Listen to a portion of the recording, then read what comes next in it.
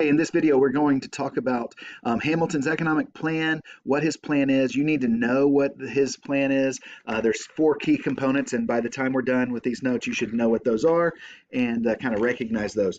Then finally, also, what is the purpose of the Bank of the United States? That is, we want to understand that. Why was that there? Why did he create it? Because then we're going to continue to look at that because the Bank of the United States is going to be a very controversial issue for the next several decades of U.S. history, and so it's going to come back to us time and again.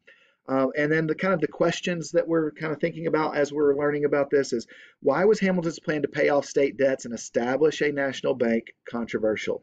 So why were people upset about it? Why did some people not like this idea? And then do you agree with Hamilton? Was it a good idea, or do you agree with his opponents that said it was a bad idea?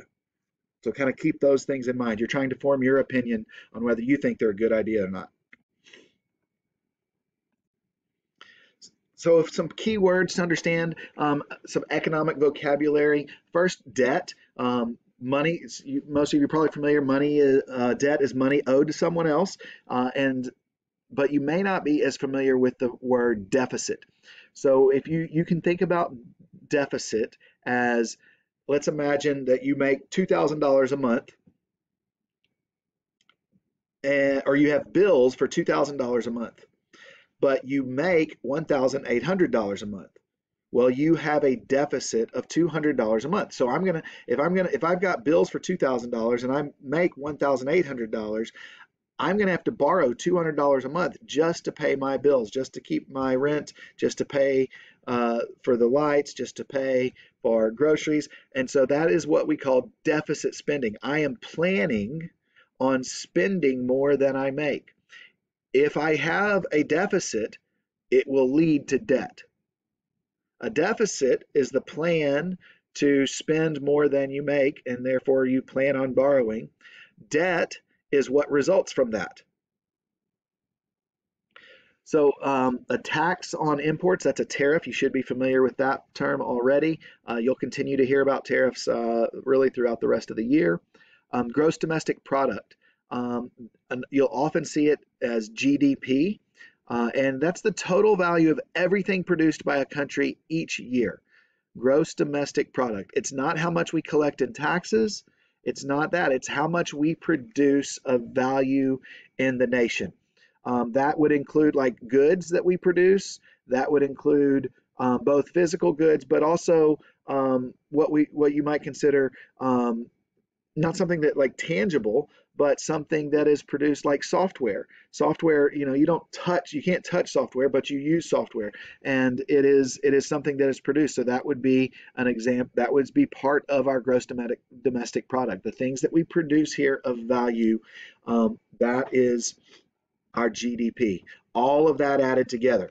And then per capita, you will often see when we talk about economics, you'll talk about how much per capita, how much is the debt per capita or something like that. That means per person, divided it out, if you divide it out per person.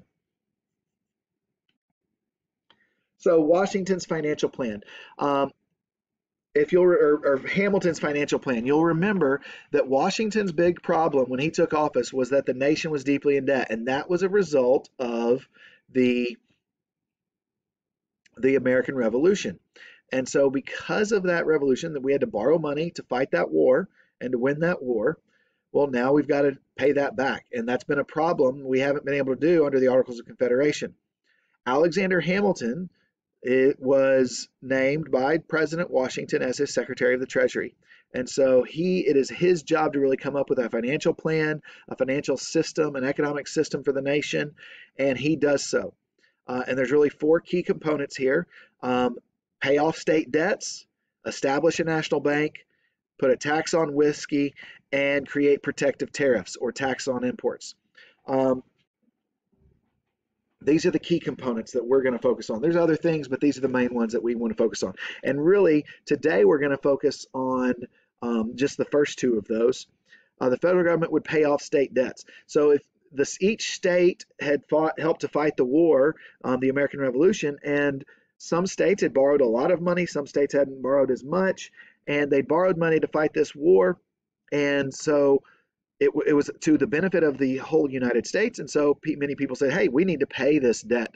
The United States, Hamilton says, it was for us as a nation, so we need to pay these debts. Others said, "Wait, wait, wait!" Especially in the South, they didn't like this idea because the Southern states, in many cases, had already paid their debts. And so they didn't want to help to pay. They'd already paid off their debts from the Revolution, and now they're going to help pay off other states' debts, like Massachusetts. That didn't seem right to them, and so there was a big debate over whether that would happen or not. Hamilton also wants to establish a national bank, and this is really what is the purpose of this national bank? What you need to understand here is that the purpose of the bank is, one, it's going to fund the debt. And what does that mean, to fund the debt? The national bank will people invest that money in that bank with an expectation of getting a return on their investment, but that money can be used to pay interest on the debt that they already have, and then they can also make loans and collect interest and pay debts. And so the bank will make money as that happens, and so that is how they will be able to fund the debt. It'll also be where taxes are collected and housed, and so that will once again be available to pay off debts. And so Hamilton sees that and recognizes that the Bank of the United States is very useful in creating in being able to handle the economic system. Thomas Jefferson is opposed to the national bank. He says it's not necessary. The national bank is not necessary, and so therefore we do not need it. The Constitution says we can only do these things, and the national bank is not in the list of things that we can do. Hamilton says, no, it's not in the list, but it is necessary for doing these other things. We are supposed to collect taxes. We've got to put those taxes somewhere, put them in the national bank. So that's a purpose that we are supposed to do, and so the bank is useful for that. Well, Jefferson says we can do it without a national bank, so we don't need a national bank, and therefore it's not constitutional. And so that's the big debate back and forth. Is it constitutional or not? And so those are kind of the key issues, the key division in our over Hamilton's financial plan. We'll talk about the tax on whiskey and the tariffs in a later video. So what do they do about these? Do they pay off the state's debts? Yes, ultimately they do pay off the state debts, but the southern states, in order to go along with it, say, hey, we want the capital to be in the South. And so Washington, D.C. is built in Maryland, kind of right there on the Potomac River, right there on the border of Maryland and Virginia.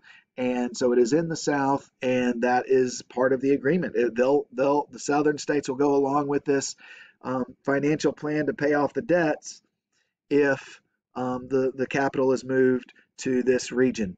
And so it goes from New York to Washington, D.C. And the White House and Capitol building and all these things will be built. George Washington never lives in the White House. It is not complete until after he finishes out his 2 terms. So that is Hamilton's financial plan, and that is kind of some of the key things. We'll continue to look at these issues over the coming next several days.